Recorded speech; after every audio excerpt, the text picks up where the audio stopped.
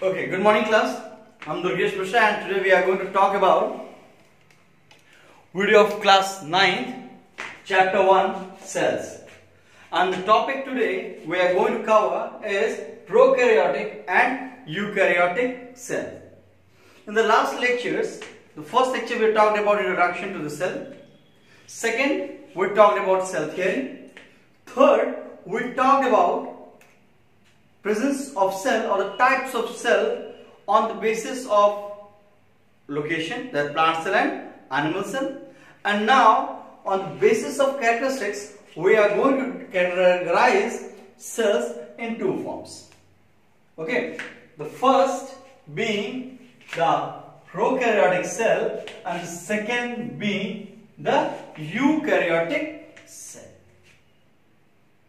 Friends, these are two types of cell which we basically define on the basis of presence or absence of nucleus.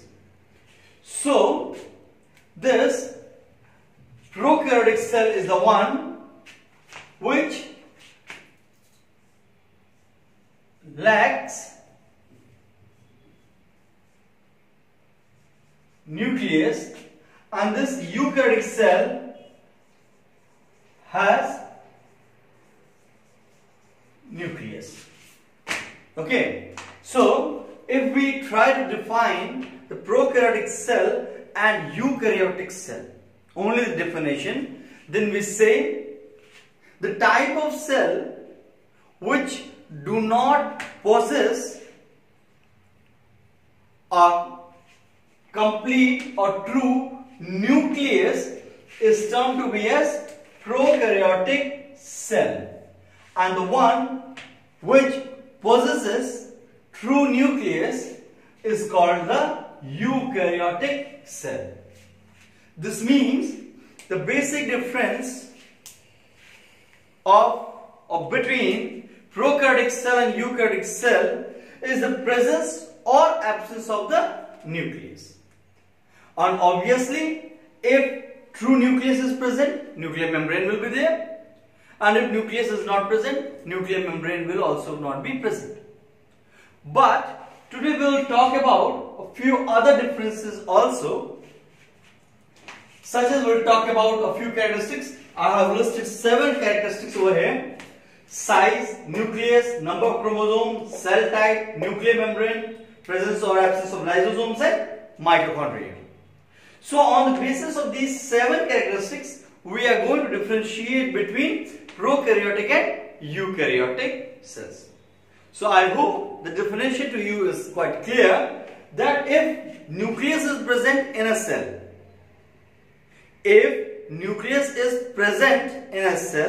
well-defined nucleus is present in a cell, that is called a eukaryotic cell. And if well-defined nucleus is not present in the cell, that it's called a prokaryotic cell. Okay. Now let us talk about the first characteristic, that is the size. Size greatly varies between prokaryotic and eukaryotic cell. You can well see the size of a prokaryotic cell is hardly 1 to 10 micrometer, while in the case of eukaryotic cell, this ranges from 10 to 100 micrometer. This means there is a difference of 10 times in the size of the cell. 1 to 10 micrometer, 10 to 100 micrometers. This is a great difference between the sizes of the cell, because we are talking about 10 times change.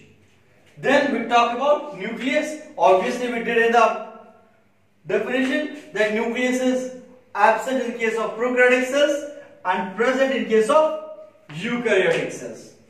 Then we talk about chromosomes. Let me tell you over here only that chromosomes are X-shaped structures which basically bear the basic genetic material called the genes or the DNA. They are large collections of DNA or our genes. So, number of chromosomes in case of prokaryotic cell is only 1 and number of chromosomes in case of eukaryotic cell is more than 1. Let me bring this to your notice over here. Obviously, these are prokaryotic cells, primitive cells. So, since these cells are primitive, the genetic data is also small.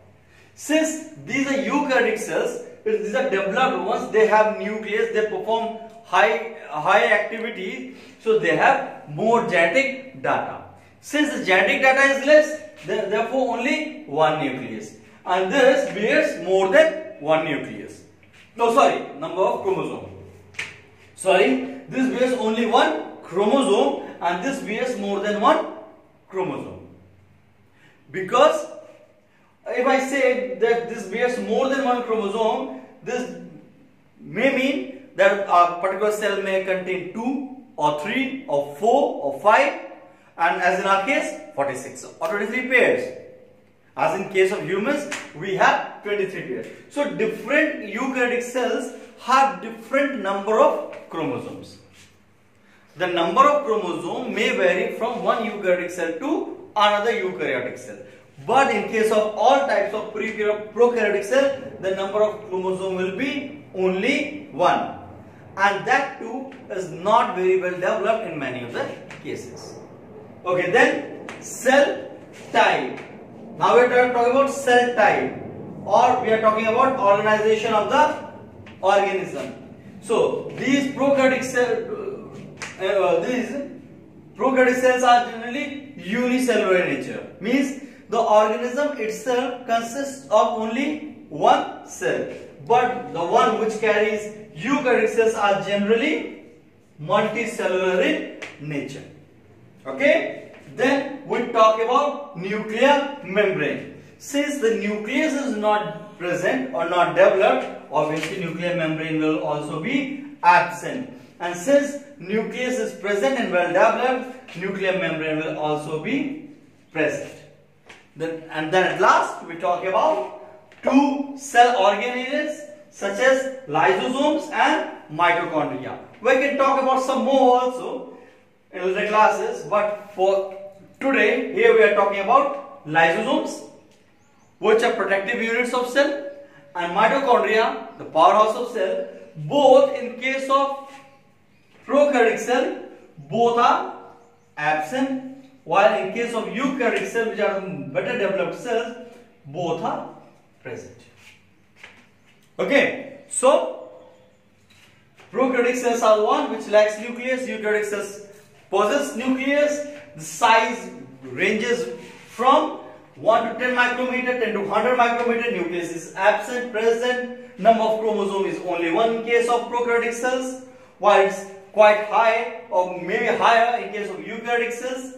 Cell type is unicellular, multicellular. Lysosomes are absent, present.